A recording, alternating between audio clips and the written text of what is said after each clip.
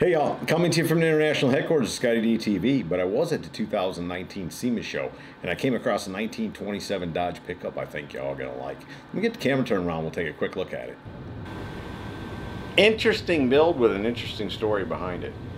Did a little research there while I was editing this up, and the gentleman that built this car was, from what I gathered from the story, was just chatting on the cell phone at a buddy's house one day and fell off the balcony. Next thing you knew, he was in ICU and he was paralyzed.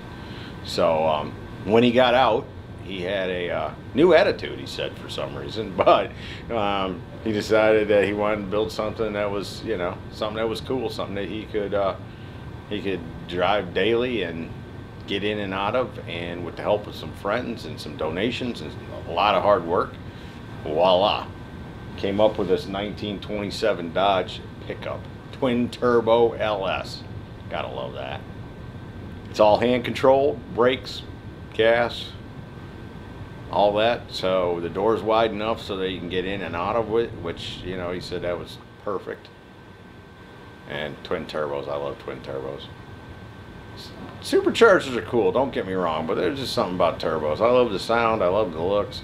That was done really cool. I like that. I like how it just got a straight pipe coming off the back of it.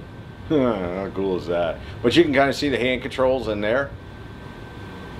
And yeah, isn't that cool? Hasn't let anything slow him down or stop him, and now he has a really cool hot rod, and there it was at SEMA. And I didn't know any of that when I shot it. I just shot it because it was a cool hot rod. It's when I went to edit it up that I found the backstory on it. So kudos, you know, way to go, brother. Don't let it hold you down. It is what it is, and you got to roll with it from here. And that is one cool way to roll, if I must say so myself. But yeah, no, it's a bunch of parts that were laying around. You know, it's got this true hot rod, power glide transmission. Not sure what that does. It is cool though.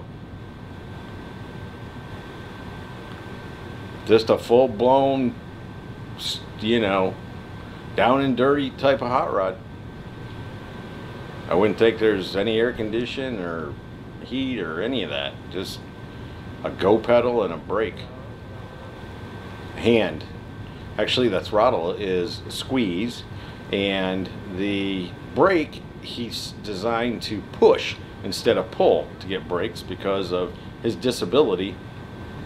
Doesn't allow him to use his legs, so it's hard for him to pull, but he can push. He can, you know, push off his back, and that's how he gets it stopped. And then he's got to squeeze for the throttle. But you know, how cool is that? No matter how you make it go, it's a hot rod, well worthy of featuring, in my opinion. Took him 9 months to build it. I thought y'all would want to see it. And then, of course, the backstory makes it all that much, I say cooler. I hate that it happened to him, but it's cool with the way he reacted to it, that's for sure. A little easy reading. So there you go from the 2019 SEMA Show. 1927 Dodge pickup, lunch money. How cool is that? Hope y'all have enjoyed it. See ya! Hey y'all, make sure you subscribe to this channel and visit ScottieDTV.com for an easy way to search the hundreds of videos I have posted. Either click the link in the description or the one at the end of this video.